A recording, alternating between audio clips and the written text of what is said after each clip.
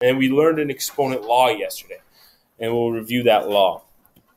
First, though, let's talk about exponents. So this thing right here, 2 to the power of 3, has a name. That thing is not an exponent. That thing is a power. Right? The whole thing is called a power. And it had 2 parts. One of those parts is the exponent, and one of those parts is the base. The base would be the number 2 here.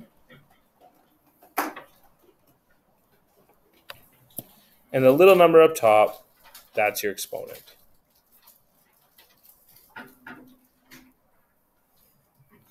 Cool. Good to just have the right terminology down, right? So when I say write it as a power, you understand I'm talking about that whole expression. When I say what's the exponent, you understand I'm talking about the little number. When I say what's the base, you understand I'm talking about the big number. Beautiful. What does an exponent mean? What does it tell us to do? What's it saying to us?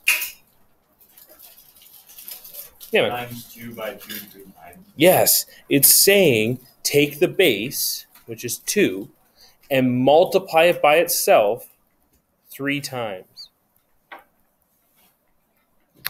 That's what 2 to the power of 3 means.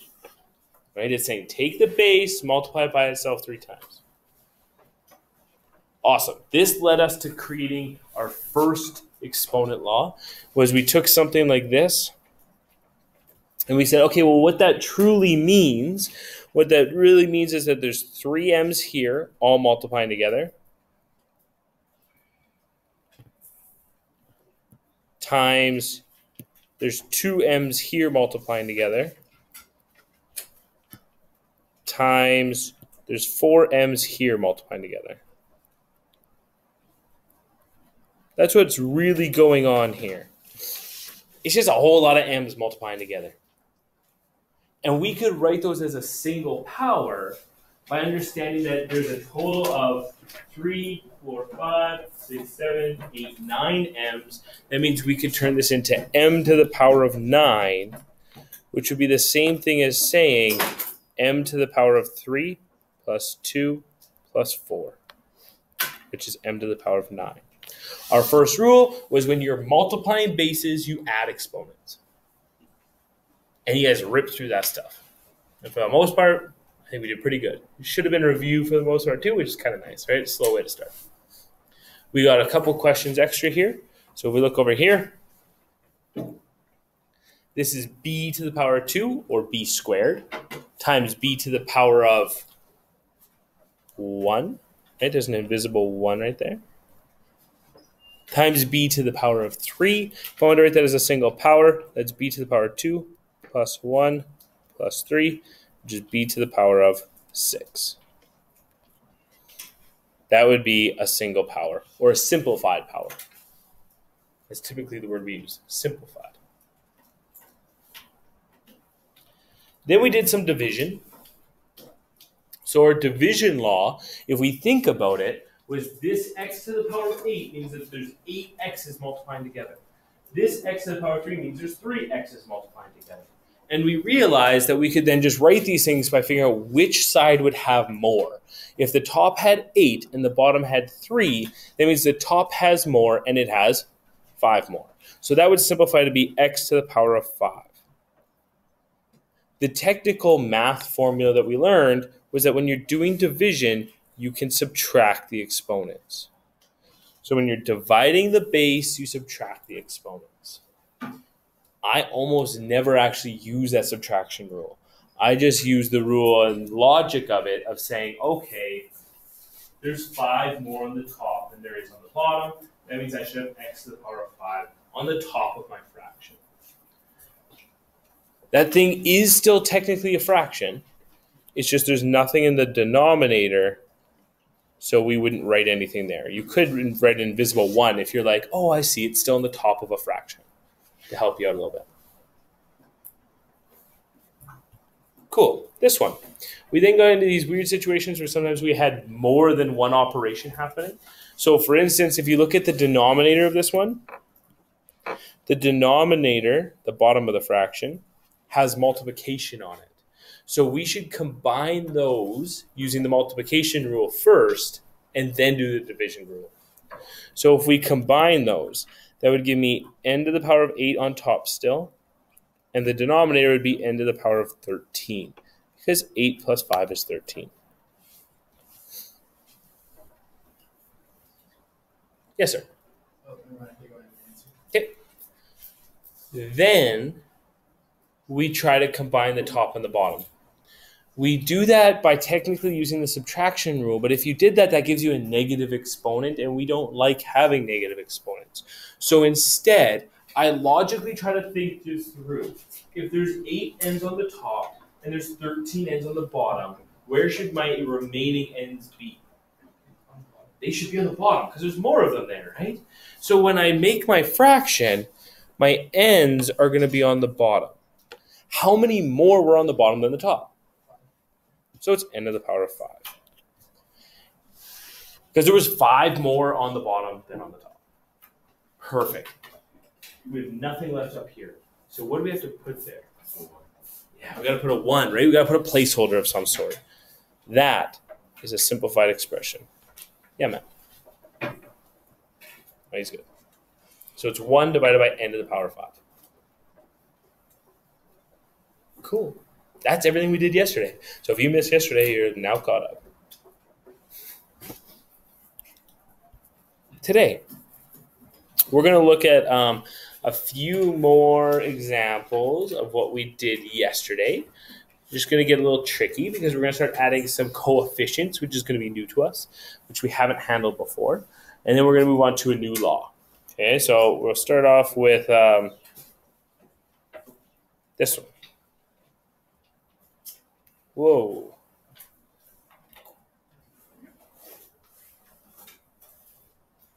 That's not going to be good for the old video. Just a little clip over to Power School if you're watching this video right now. You should have a bracket 2 times x to the power of 2. What did I put there? 4 times 3x to the power of 5. Perfect. This one. Okay. What this means, there's nothing in between them, right? So if there's nothing in between anything here, what this means is 2 times x to the power of 4 times 3 times x to the power of 5. That's the same thing, right? Like there's nothing in between here. There's no additions, no subtractions, and we know that that just means multiplication. Yeah, so we're just creating the equation. Yeah, I'm just like making the exact same thing. Just like showing the way it could look. If we do that, it'll help us recognize a couple things. The first thing it'll help us recognize is that these x's can be combined together. Right? We already kind of knew that. We knew that the same letters go with same letters. So if I have x to the power of 4, x to the power of 5, that'll be x to the power of 9. So that's not new to us. What is new to us is these coefficients. Coefficients are numbers that are in front of multiplication. Yeah, that's the term I'll use, coefficient. So in this case, I have 2 coefficients. I have a coefficient of 2, and I have a coefficient of 3. Coefficients can go together.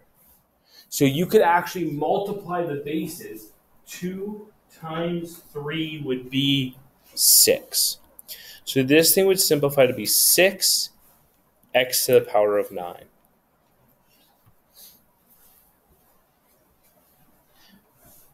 The numbers, the bases can go together, and then the letters can combine together. So if you look at the one below, the way I would solve this, it's all being multiplied together. There's no additions or subtractions. So that means my numbers can go together. 5 times 4 would equal 20.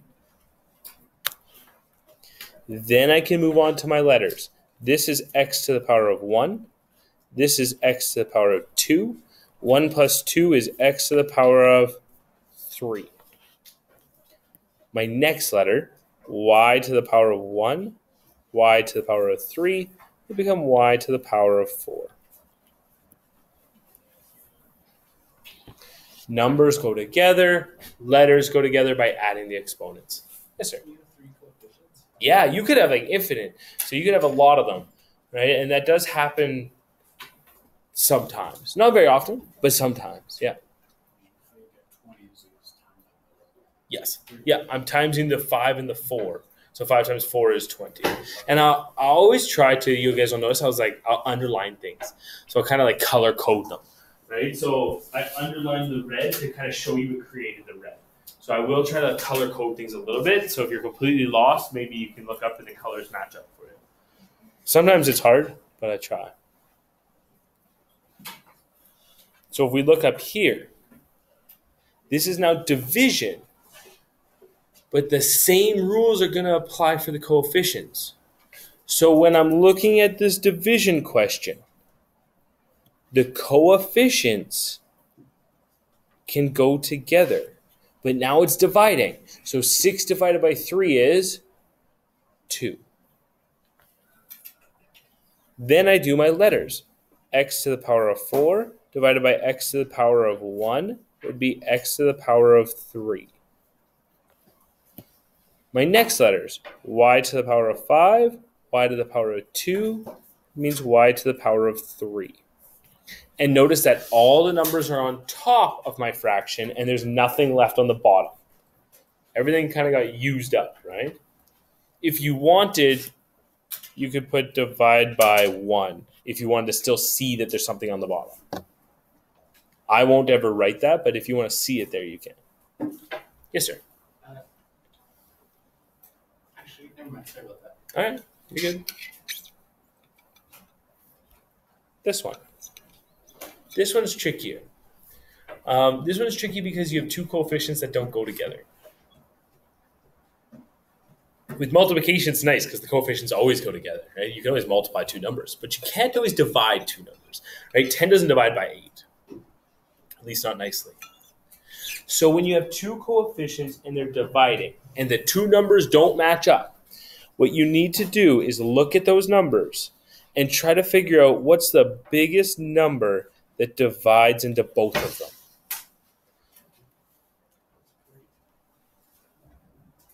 Oh, you're doing 80, so 40 will go into 80. Close. Look at just the number. So like just the number 10. What numbers can divide into 10? And then just number 8. What numbers can divide into 8? Can 2. 2 can divide into 10. 2 can divide into 8. Yeah, you would put them together and then do a bigger number, right? And that's fine.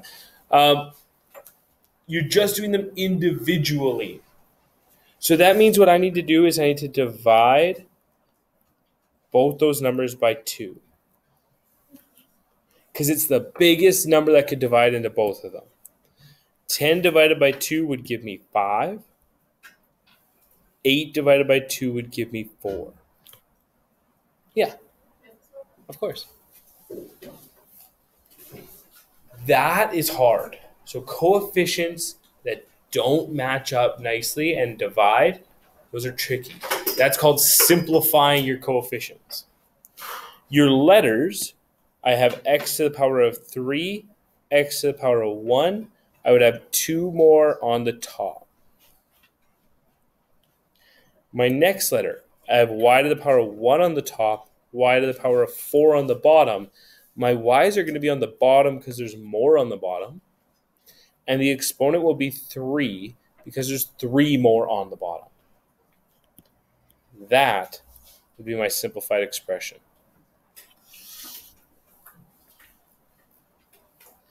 I'll let you look at that for a second because that's a hard one. That's harder than anything we did yesterday. And if there's a question you have, like now's the time to ask it before we get into like the madness that's about to happen.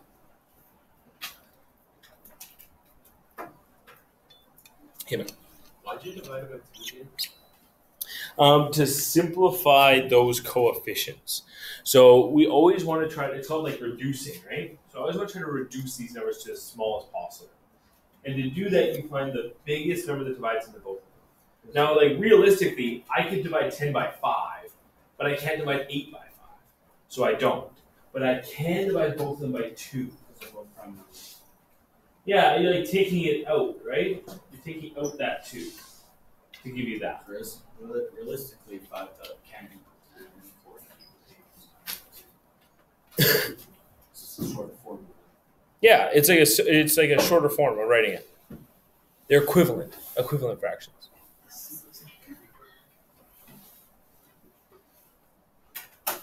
It's tricky. That stuff's harder. That stuff like at even in 30, like it's a simple rule that people just like struggle with. It's just hard. All right. Today's rule. Today's rule is going to be what happens when you have exponents that have exponents. So that means you got like exponents on your exponents. I call it power of a power. That's what I'll refer to it as. I know that's probably not like the actual technical term, but that's just the terms I use. So if you have something like this, like what does that mean? So what this means is that if you took your base and this whole thing, because it's in brackets, that's my base. This exponent tells me how many of those bases I have. So when I look at that, I'm like, what does that actually mean? Like, what's going on? What it means is that I have xy squared 3 times. That's what it really means.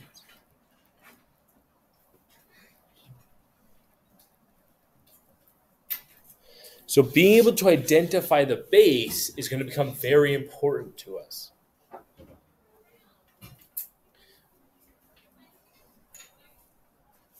Then I could calculate this thing, right? So I have xy squared, xy squared, xy squared.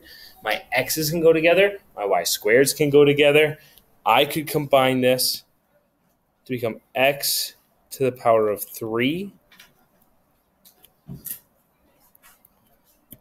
My y's, y squared, y squared, y squared, be y to the power of 6. And that would be my simplified expression. All I did there was I added my exponents, right? It's the same rules. This is x to the power 1, x to the power 1, x to the power 1. 1 plus 1 plus 1 is 3. My y's, y to the power 2, y to the power 2, y to the power 2. 2 plus 2 plus 2 is 6.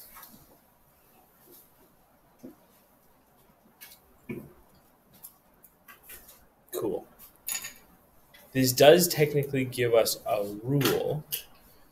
I call it, again, the power of a power law. So it's what you do when you have exponents with exponents. What we've done is we've taken that original question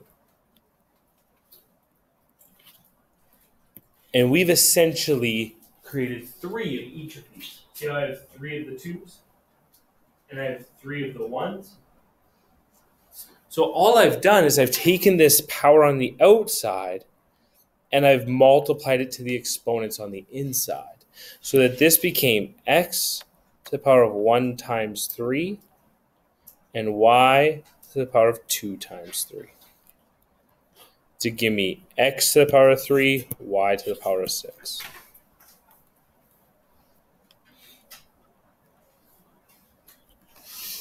Same thing, right? One is using my new trick, where I'm like, oh, I just multiply exponents. The other is kind of showing why that works. That's called our power of a power law. You can see I've written those laws for you right here. This shows that the n goes to both. This shows that the n times by the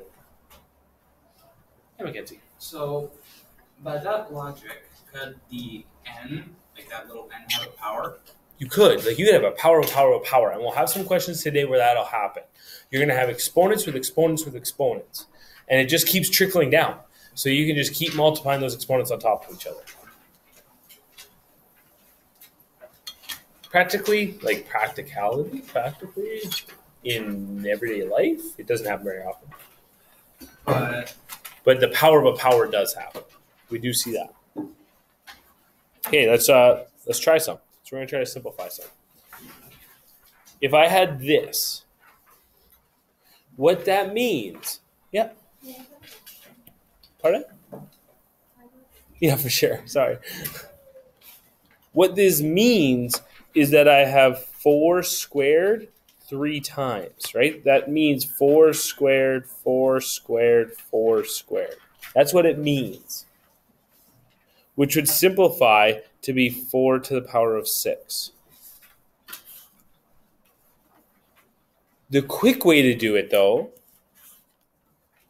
is to just realize when my exponent has an exponent, I multiply them together, which is 4 to the power of 6. Apparently, I write my exponents like big numbers now. Both get you the same answer. A much faster way is just to multiply. Yes, sir. You just get rid of the brackets. Yeah, and then the brackets go away. So I like to call it using up the brackets. So once I bring the exponent in, I've used the brackets and they can go away. Yeah. Let's go down to this one. I have an exponent with an exponent.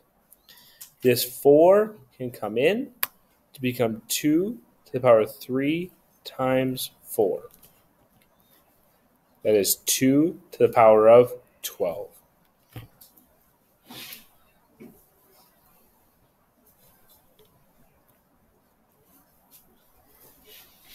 Not bad, right? C.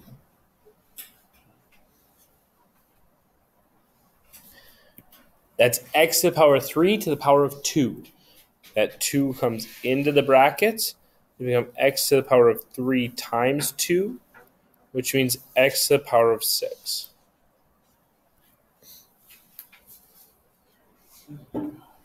For D, we got something new. We got division going on inside the brackets. So when I bring that 3 in, that 3 goes to the exponent on the 2, and it goes to the exponent on the x. So this becomes 2 to the power of 3 divided by x to the power of 3.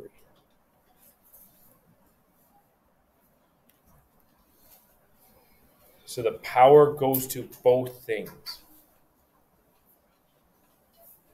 The logical reason is because if I actually wrote this out, it would be 2 divided by x times 2 divided by x times 2 divided by x. And I'd have 3 2's on the top and 3 x's on the bottom. If I look at E, now there's 3 things in there. If I multiply this 5 in, it goes to all the exponents, including the exponent on that 3. So this becomes 3 to the power of 5, x to the power of 10, y to the power of 5.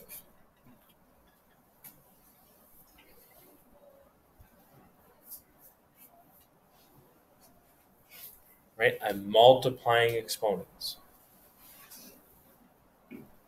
For F, I'm doing the same thing. So this 3 is going to go to that 3.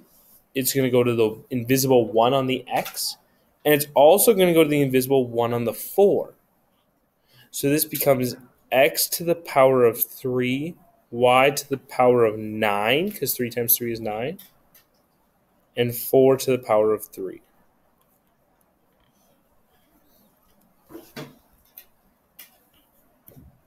Wonderful. That's our power of a power law.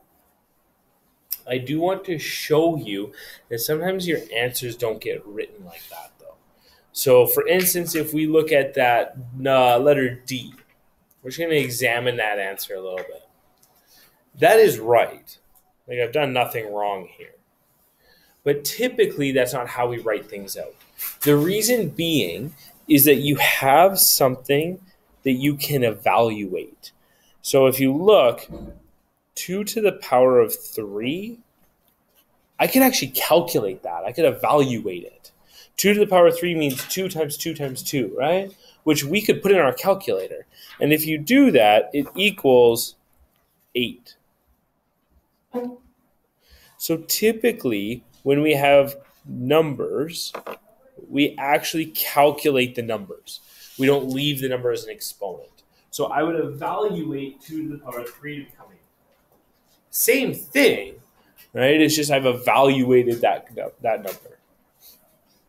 Yeah. Is that how you want the bottom end on the next one to change? Yeah, and we can do that for all of them, right? So if you look over here at F, that means F can actually change a little bit too. Because that 4 to the power of 3, I could evaluate that. I could put in my calculator. If I do that, 4 to the power of 3 is 64. I think. 4 times 4 is 16. 16 times 4 is 64. Yeah. We're sticking with it. It's my story. The top would stay as x3, y9. Yes, sir. In the future, if we do it the first step and like we put our answer down like that, will they take a mark off for doing that? In all honesty, if this, let's say it's a written response test, right? And you wrote your answer, and you wrote this, I'd give you 100%. If it was a multiple choice test, this might be the answer. It might be option A, right? Or this might be the answer. They won't both be there, but one of them will be. So you need to be able to understand, they've calculated their exponent or their power. And that's why I show you both. If you did either one on a written response test, like I'm giving it to you. You clearly show me you know what you're doing. If we look up here, this one can be simplified too, right? We have 3 to the power of 5.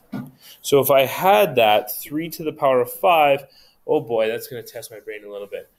3 times 3 is 9, times 3 is 27, times 3 is 71, 81, times 3 is 243.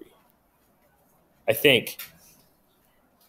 If somebody has a calculator, your calculator's a heck of a lot smarter than me. It is, hey. A blind squirrel finds a nut, man. Turns out the math is good at math. Sometimes.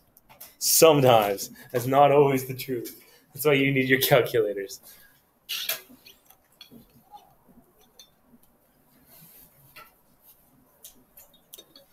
Wonderful. Okay. I'm going to send you off into the world. So there's 10 questions there. I want you to try to simplify all 10 of them. I know some of them are hard. I'll give you a few minutes to try to finish up. Then I will go over them so you see if you're getting them right, or if you got them wrong, you can figure out why you got them wrong. And then there's a couple like massive ones.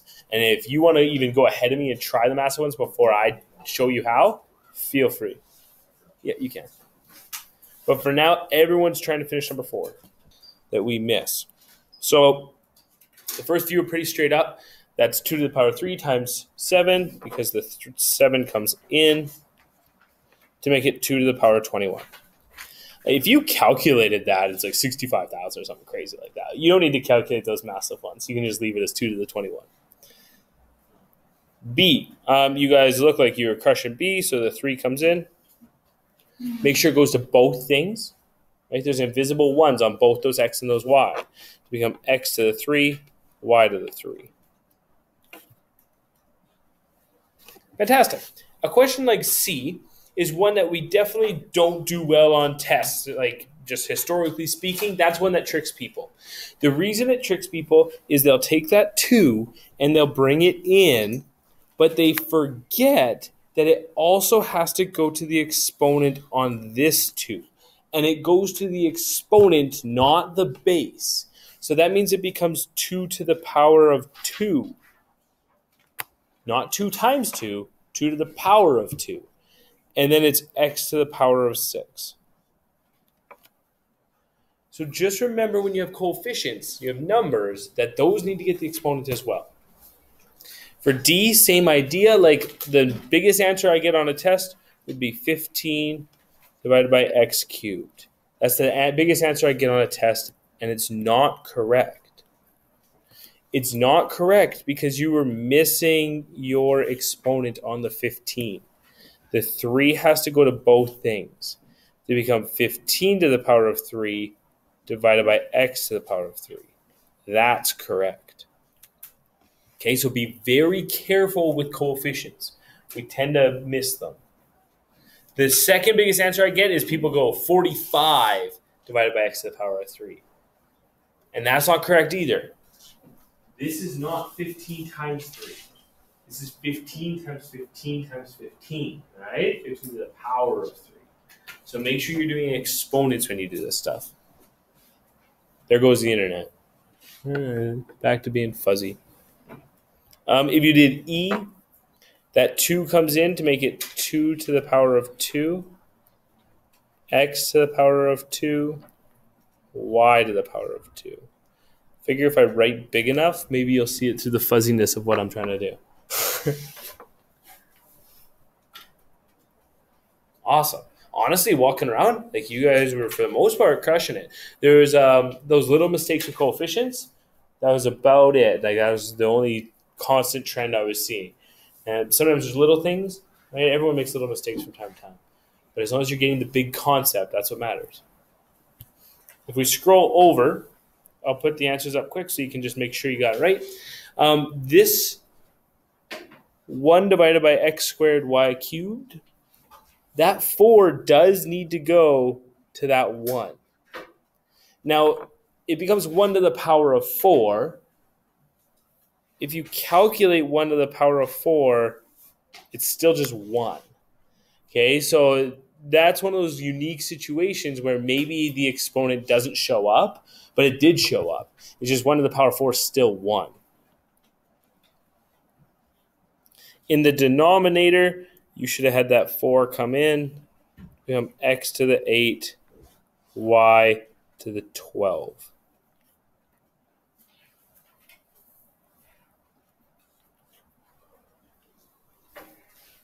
It's like you've taken your glasses off. It's just a little fuzzy. All right, G. For G, the 3 has to come into the brackets. It goes to all the exponents. This is not 21.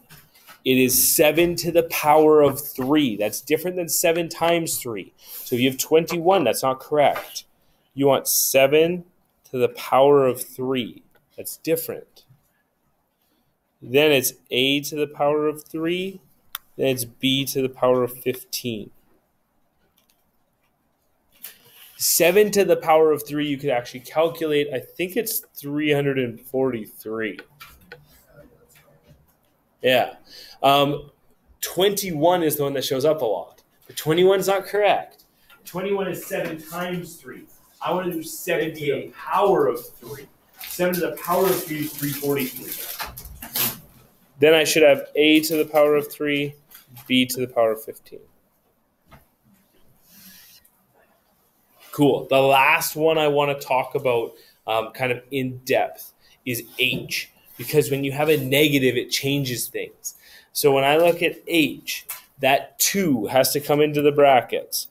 When it comes into the brackets, it goes to all the exponents. But when I write this out, my negative 3 needs to stay in brackets like that. Because I want the negative to be part of the base. The negative has to get the exponent too. If you don't have brackets, you're saying the negative is not part of the base. And it's only 3 is part of the base. Those are two different things. So make sure that you're putting brackets around your negative numbers. Then it would be a to the power of 12, b to the power of 6. If you calculate your coefficient, negative 3 squared is positive 9. If you didn't put brackets, you would have got negative 9. Negatives and positives are very different things. The letters will stay the same. A to the 12, b to the 6. Wonderful. The last one I'll go through kind of quick. So the last one, the last two, sorry. Would be 2 to the power of 6, a to the power of 4, x to the power of 2. And J would be x to the power of 6, x to the power of 10, y to the power of 4. On the top, we have two x's multiplying together. So we need to add those exponents to become x to the power of 16, y to the power of 4.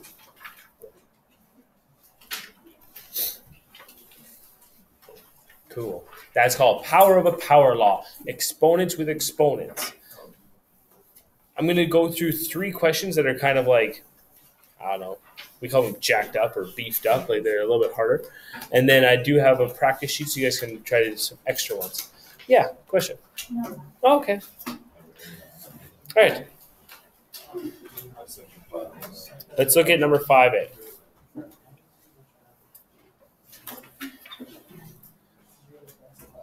Okay, guys, gentlemen. Thank you. If you've already tried these ones, that's great. And then just check your answers. There is multiple ways to do these questions. Okay, so I'm going to show you my strategy on how I tackle them. Yeah. Is the answer first one and Yeah. So the way I think most people would do it is they would look at this and they'd see an exponent on an exponent. And they would deal with that first. So they would take this 2 and they would bring it in to everything else. When they do that, they end up getting n to the power of 6, n to the power of 8, divided by n to the power of 2. Then, on the second one, they would see 3 exponents. And we haven't seen that yet. So the way that you tackle that is you're going to take your outside exponent and you're going to multiply it in. So 2 times 3 will become 6. And then you're going to bring that 6 in to become n to the power of 12. Yeah, Deshaun. Where you get that 2 from? Oh, it should be a 4. Thank you. Does that help? Yeah? Okay, cool. Yes.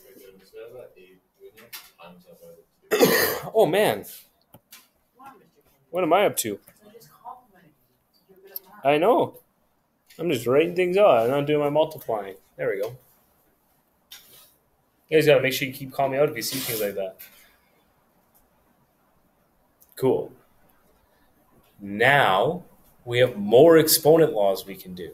So, for instance, if I look, I have 2 things being multiplied together, and they're the same base. That means I could add those exponents, and that would become n to the power of 22. Everything else remains unchanged. I haven't done anything with this n to the power of 4 yet. I haven't done anything with this n to the power of 12 yet. The next rule I see is I see that I have division right here. So if I have 22 on the top and 4 on the bottom, that 22 minus 4 would become n to the power of 18. Notice that the n to the power of 12, still I've done nothing with, but I write it out every time. Now that I've taken that first fraction and done all those things to it, I'm left with n to the 18 and n to the 12. If there's no operation in between them, operation meaning like addition, subtraction, multiplication, if there's no operation here, what operation is it trying to tell you? Right, this is multiplication. So n to the 18 times n to the 12 means we add our exponents to give us a final answer of n to the 30.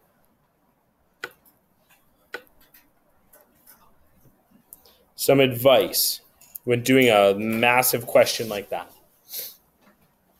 First piece of advice, do one thing at a time, rewrite your work. Right? I did one thing, I brought the exponent in, and then I rewrote all my work. Then I did one thing, I combined my tops, and I rewrote all my work.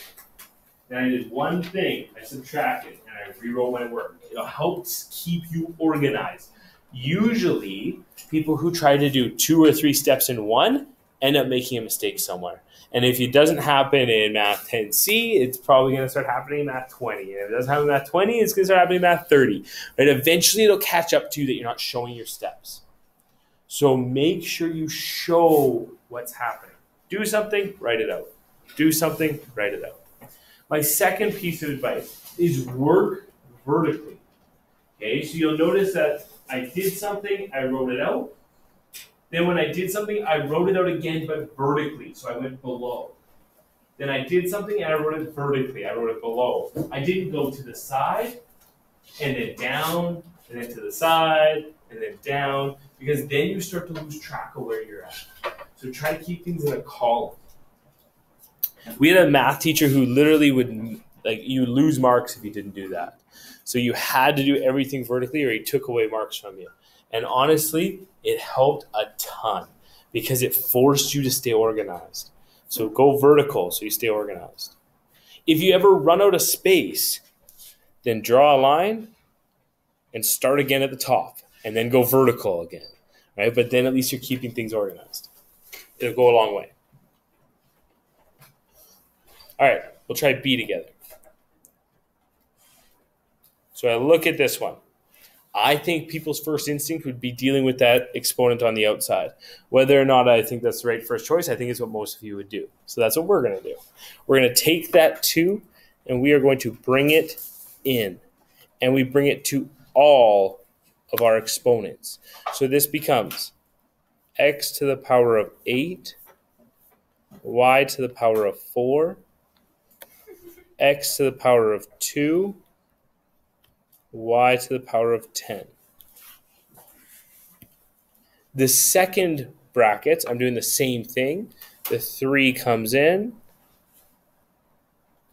and it becomes x to the power of 9, y to the power of 15, divided by x to the power of 9, x to the power of 15.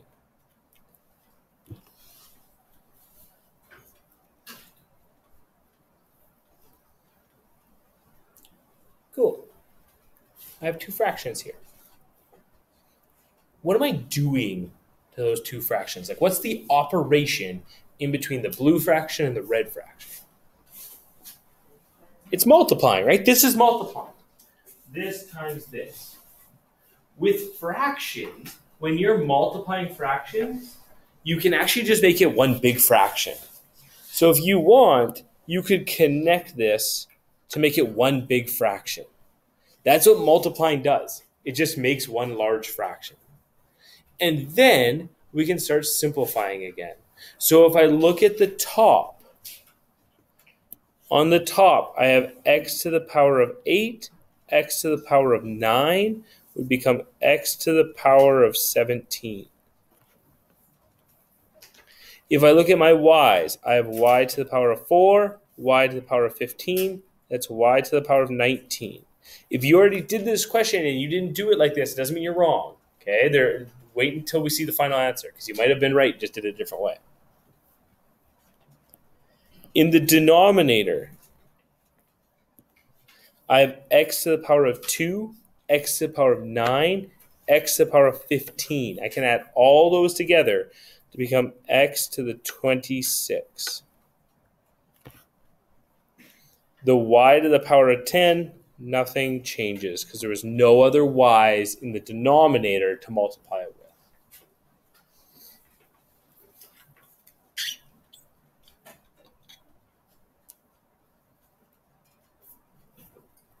Now what should I do? Yeah. 26 was by adding the exponents on all those x's because there's 3 x's on the bottom now, right? So there was 2 plus 9 plus 15, which gave me 26 because there was 3 x's this time. Okay. Yeah, now I'm going to do my division. So if I look at my fraction, I have x's on the top, I have x's on the bottom. The bottom has more. So because the bottom has more, my answer should go on the bottom for my x's. And the bottom had 9 more. So it should be x to the power of 9 in the denominator. My y's. If I look at my y's, I have y to the 19 on the top, y to the 10 on the bottom. The top has more, so the top should get my y's. And in this case, it also has 9 more. So this is y to the 9, x to the 9. And that should be my final answer.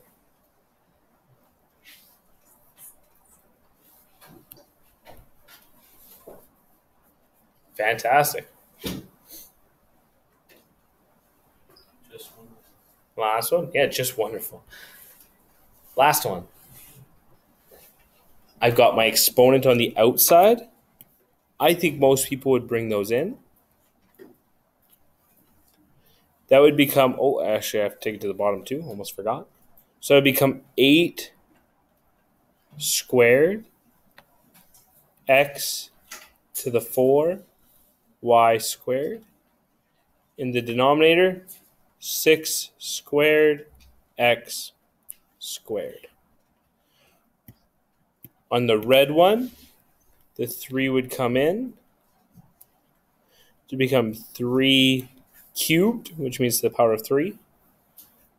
X to the power of 4 times 3, which is 12. Y to the power of 3 times 3, which is 9.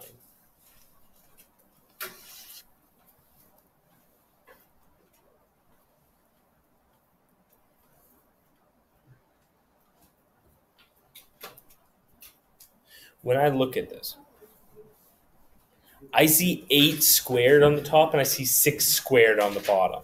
And I realize I have a coefficient on top and a coefficient on the bottom. So I'm going to have to do that coefficient trick. But I can't do that unless I know what those numbers equal. So I'm going to evaluate those coefficients. 8 squared becomes 64. The x to the 4, y squared stays the same. In the denominator, 6 squared becomes 36. Everything else stays the same on the bottom. On the right side, 3 cubed is 27. X12, Y9 stays the same. Yes, sir. Pardon? Will that be the answer? Or not yet, because I can do more. And you didn't have to do it this way, so you might have got the right answer and done it a different way. I'm just showing kind of what I think would be the best, smoothest way through. The reason I evaluated those numbers was so that I could combine my coefficients. If I look, I have a 64 on the top, 36 on the bottom. 64 doesn't divide by 36. However, both numbers do divide by something. They both divide by 2. They actually both divide by 4. Yeah, they should both divide by 4. I had to think that one through. I think they both divide by 8. 8, 16, 24, 30. No, they don't. I lied to you. They both divide by, I think that's the biggest number they both divide by. So then we need to go to those coefficients and divide both of them by 4.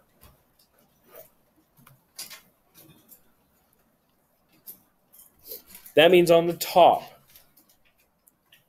I should get 16. 16, 32.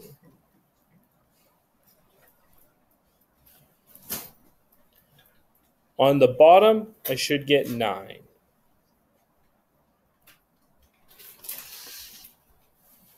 Then I also have x's on the top that match with my x's on the bottom. X to the 4 divided by x squared would be x to the power of 2 on the top.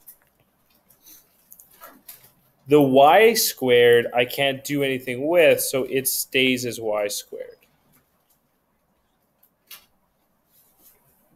The other fraction, there is no other fraction, and there's nothing that can simplify, so I'm just going to rewrite it out.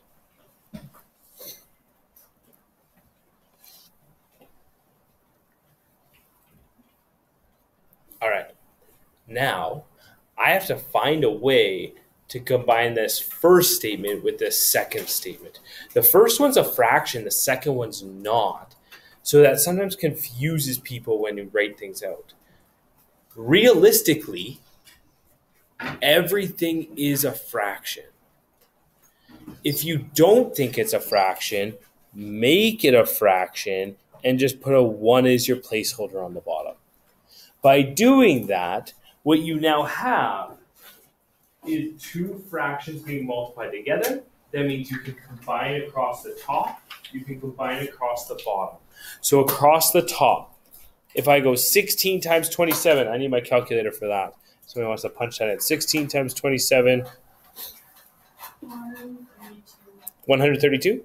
432, that sounds about right. 16 times 27 is 432. X squared times x to 12 would become x to the 14. Y squared, y to the 9 becomes y to the 11. In the denominator, 9 times 1 would just be 9. I don't think that's going to work. That pencil sharpener is broken. Jake, that pencil sharpener doesn't work. Yeah. I'll get you a better one. Just give me a second. Yes, sir. You may, yeah. Okay, we're almost done. Your last step is that you have two coefficients. One is on the top, one is on the bottom. They actually can divide. So if you went and did 432 divided by 9, it would work. And you should have 48. Yeah. So you have 48 x 14 y to the 11. And that would be your final answer. Craziness. Okay, the rest are for you to practice. I'm also going to hand out a practice